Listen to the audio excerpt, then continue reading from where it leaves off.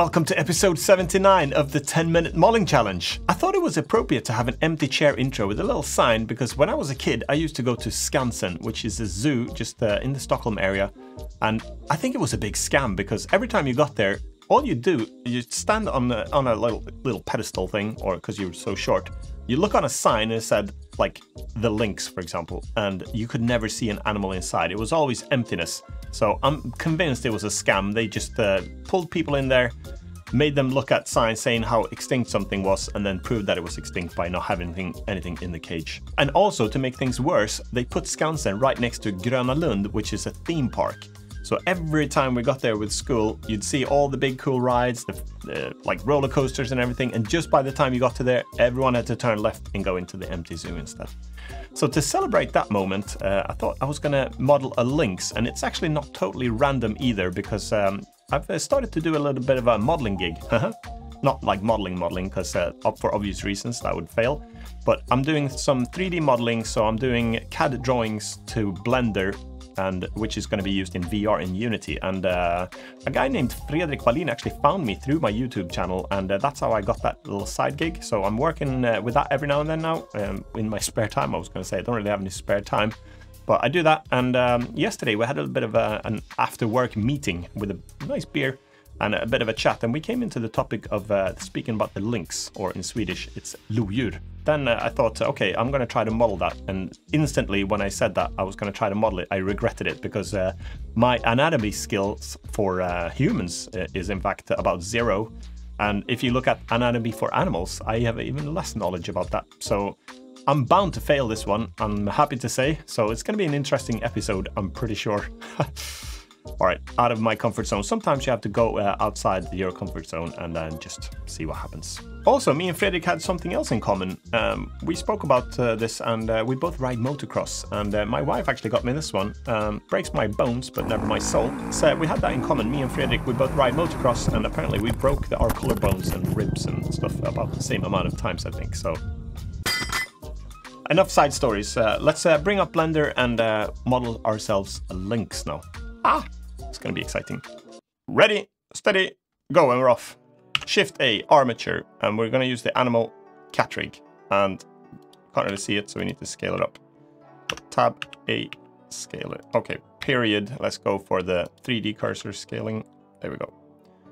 That should do. And I'm just gonna use the bones really for reference, but I will maybe I'll make it slightly wider since it's not like a house cat. So I'll select these and then just go. Maybe these two. Scale X. That's it. Slightly wider. Alright, and now let's bring back the cube. Alt-H to unhide that one. Tab into edit mode. 8, select all of it. Scale it down and go to edit and auto mirror. Side view. 3 on the keypad. Alt-Z to see through. And 3 to get in. Face select. Now we're... Okay, now we're gonna... This is gonna be an issue now, because again, anatomy skills 0. Animal anatomy skills 0, 0, or -3. E to extrude, S to scale. I'm just going to place something up here. Rotate. It's good that the bones here should help me a little bit. So side view, E to extrude, or apparently R to rotate. E to extrude. Scale that one down, and E to extrude. I'm going to have a front bone here somewhere. All right, that's going to have to do. This could be disaster. Pretty good. So Control R for loop cut, move these in, and move that out, leave space for a leg there. Move this in, leave space for a leg here. That should do. And maybe I'll move these up. Okay. So, and I'm not even a cat person. I think I'm the only one on the internet who's not a cat person. So that's not helping me either. E to extrude, S to scale. There's going to be a tail here. They've got short tails, I think. I don't know why, but I saw pictures of them at Skansen, where they're supposed to have the animal, but I saw pictures of them there on the signs. So anyway, here, let's go to front view, G to move this one in, R to rotate it, E to extrude. Okay, okay, roast me in the comments, guys. Scale 0, because again, you came here to watch someone who supposedly knows how to model. E to extrude, S to scale.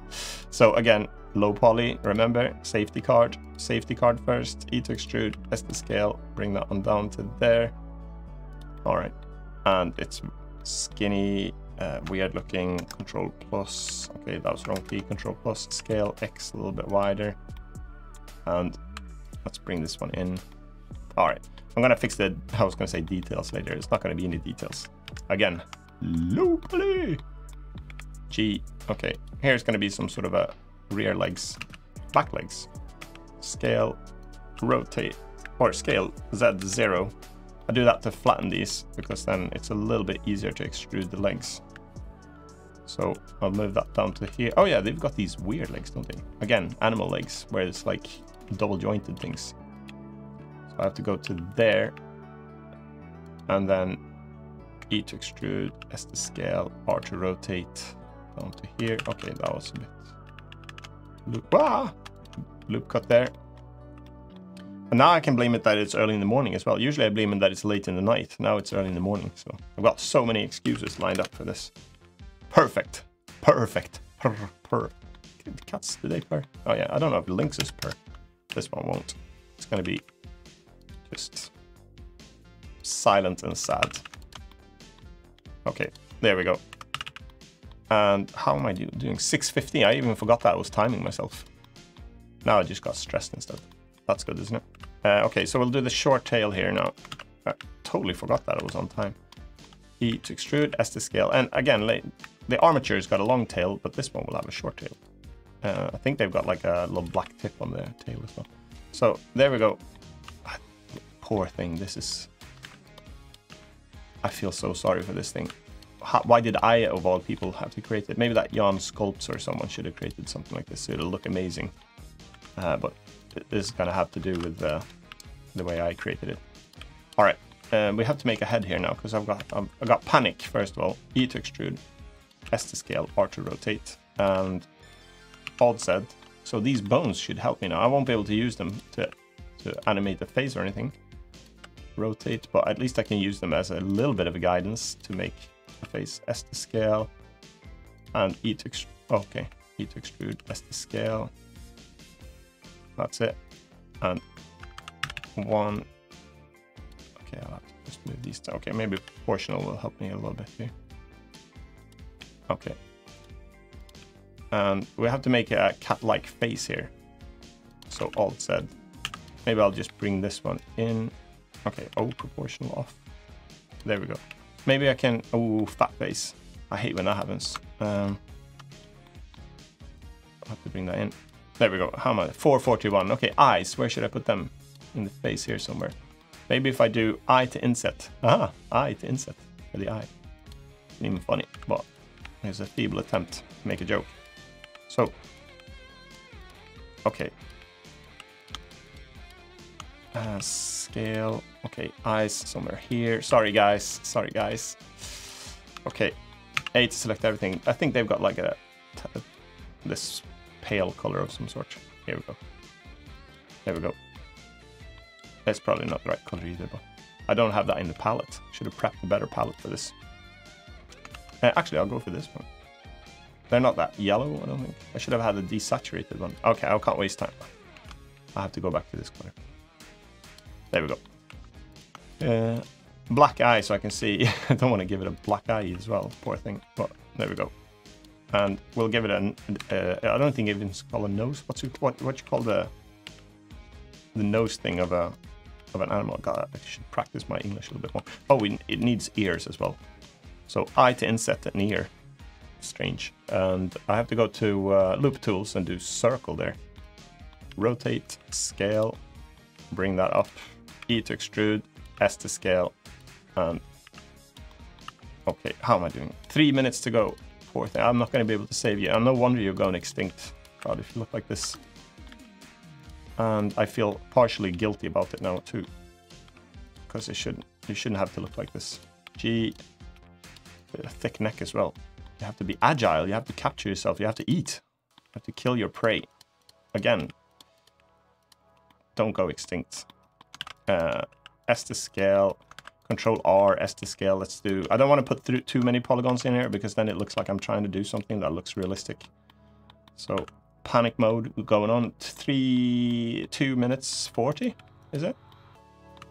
Okay. And now I wish I had some sort of a reference because I have no idea. I have to try to think back of those photographs that I saw in Skansen, where there was supposed to be that animal. Gee. And this could be a pregnant lynx, possibly, by the looks of it. There we go. I think I can do... Ooh, big chest there. All right, let's do control select to here. I think this tail's too fat as well. Always with the mirror modifier, it goes huge. When it scales, it doesn't scale properly on the... Well, it probably does, but it doesn't take into account the mirrorness. So it's a good thing I spotted that. We'll do a little black tail tip thing here as well. Maybe that's the only telltale. Telltale? Tail sign? Only sign that it's a lynx. So there we go. Black tip. Probably doesn't even have that. But again, I can't really colorize the other one. I have to rig it as well. But I've got the armature behind it there. And again, I don't know, do they have like maybe white in the ears? Oh, they've got little, that's another sign that it's a lynx actually. They've got these little like fluffy things here on the tip. Actually, I'll just do that. And then Alt Z, see-through, box select those, and then we'll make those like black as well, because that's another sign that it's one of those. Maybe a little bit skinnier there. There we go. Ah! Sorry, poor thing. Ah, I felt sorry for it. Okay. That's it. So I'm going to rig it now. And it's not going to deform very nicely since it has so few polys, but I've got 56 seconds. So first of all, I have to generate the rig. Sometimes it's been a long time since I used Rigify. So select the rig, and which tab is it in? There we go. In this tab, Running Man tab. Generate rig. So, hello. Oh, there we go. And then unhide the cube, which is our Lynx. Hide the meta rig. Click on this one. I've got 29 seconds now. Hopefully this will work. Shift select the rig, and then Control P, and then do armature deform with automatic weights. That's it. It should be rigged now. Control Tab. It didn't even go down to the buzzer. Control Tab, and here we go. Yeah, it's rigged. Ah, can we move a leg? Yeah, and can we move the head? Why is it lagging? There we go. Ah! Dismiss. Okay, we made ourselves a pregnant lynx, apparently. I should have moved this in a little bit. Again, the tinkering time thing. Let's just pretend that this was just on the buzzer. There we go. Nice save. Just in time there. Okay. So, I have no idea if... let's bring up a reference picture, actually. Let's search for something. Should bring a browser. Do you know what? I'm not even going to search for it because I'm going to feel so annoyed that I didn't nail it.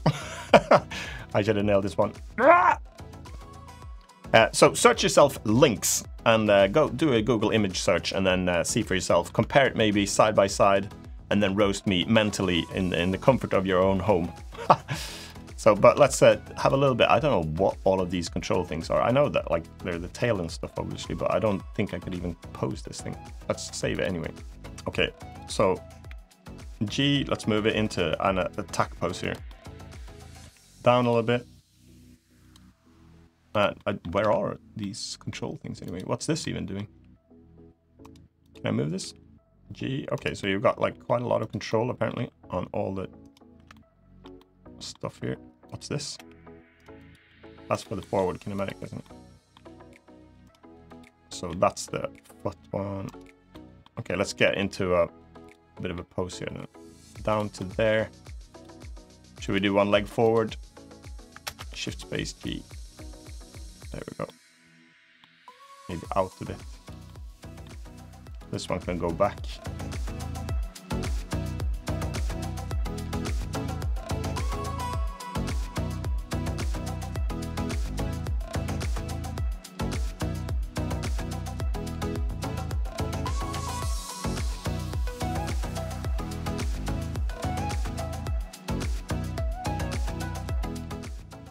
All right, it's not going to get any better.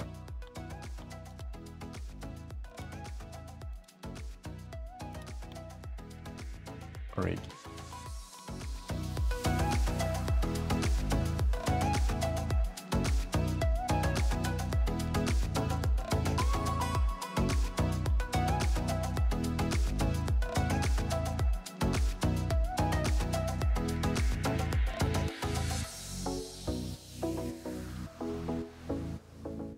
Maybe we should try to UV unwrap it for a change.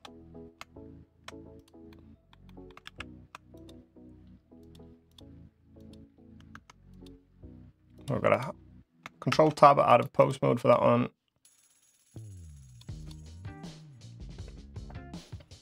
Select this thing. Let's try to UV unwrap it. So I'll go to UV editing. I'm already in. A to select all of it. UV. Let's do Smart UV project and just accept the defaults there. And here we go. I need to texture paint now, so I'll go into shading. This is something I don't do very often. And this is going to be a first on this video. So let's create a new texture here. Shift A, texture.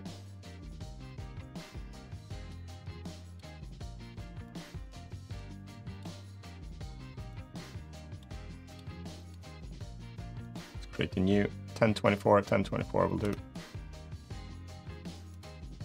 UV editing. Oh, that looks a bit cool, like a panther.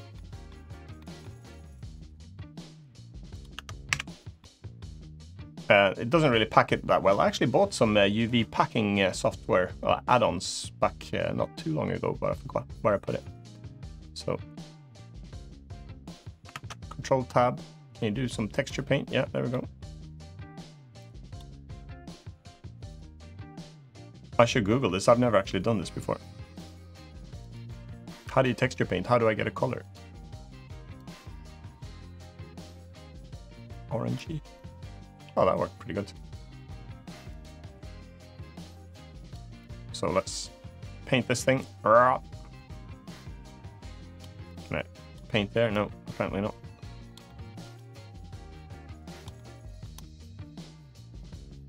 So let's get it. Oh, I'm gonna do white under here anyway.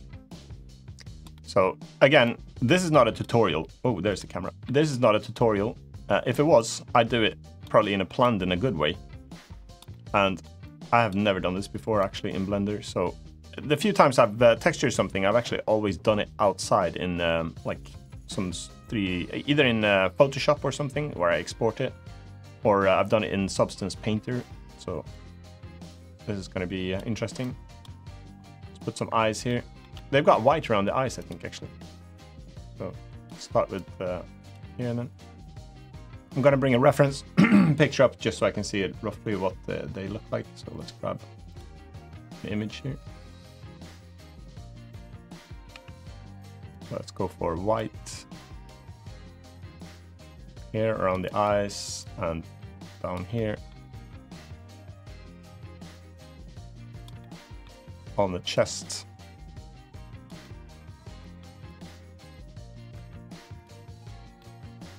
Under here. Woohoo!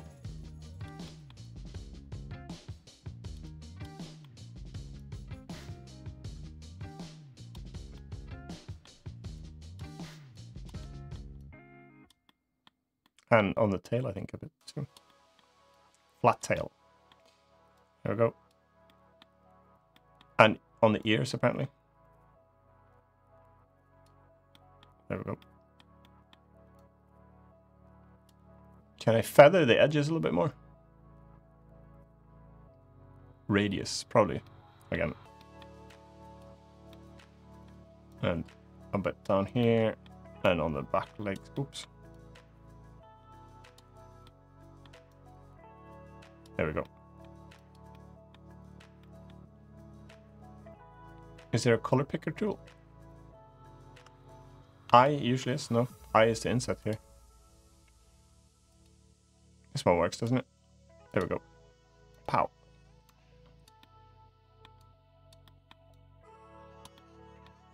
Okay. And now let's do some nose and some eyes.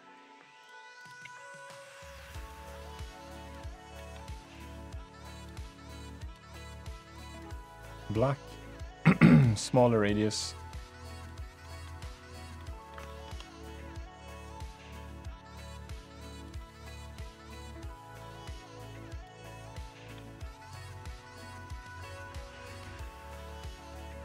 Trying to look here to see what it looks like. Ah, It's got some black there on these.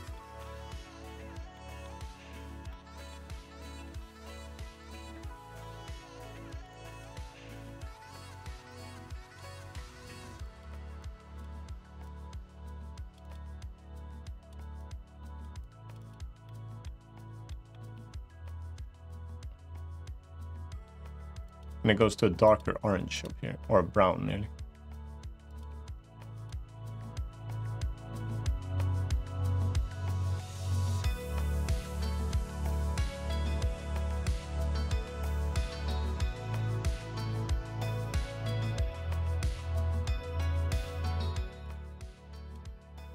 Okay, and now it's just some random dots here, like irregular.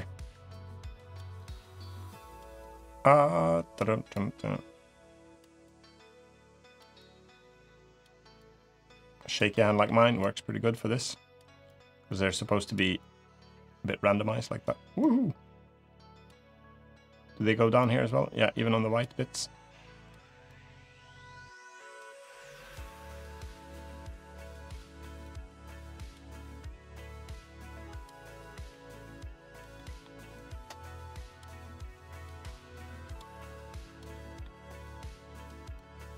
So this is the first on 10-minute modeling challenge now. First time ever painting. And again, just like with the low poly count, it probably explains itself why I don't do this very often. Because it's not my cup of tea, but this is my cup of coffee.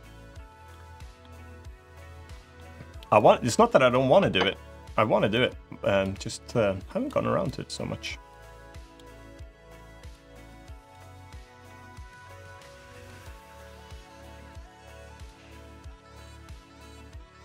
There we go.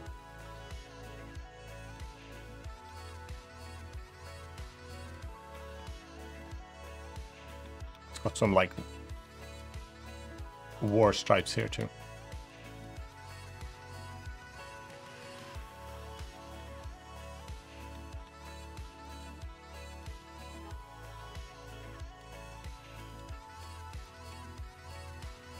Okay. I'm probably doing more damage than good now. It's got some stripes here too.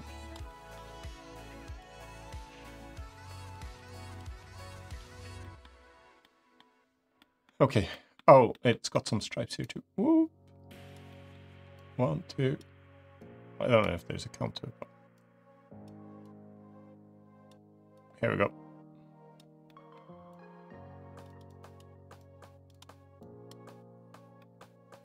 Recolor. I didn't have the full opacity, so I'll just do some dark in the middle here.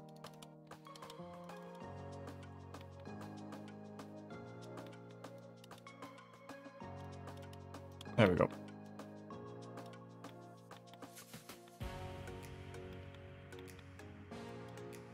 That's about as far as I can see. So from a distance, woohoo! Here we go. If you zoom out, again, it'll be good enough from a distance. That's what I like about low poly and these texturing stuff. I'm not designing that to be zoomed in like this and printed out, because then you'd probably vomit on yourself and any nearby people.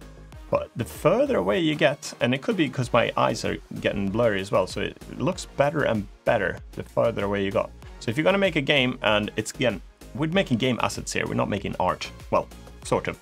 But for a game asset, if you zoom out like this and animate it, I think you'll get away with it. It'll look good enough.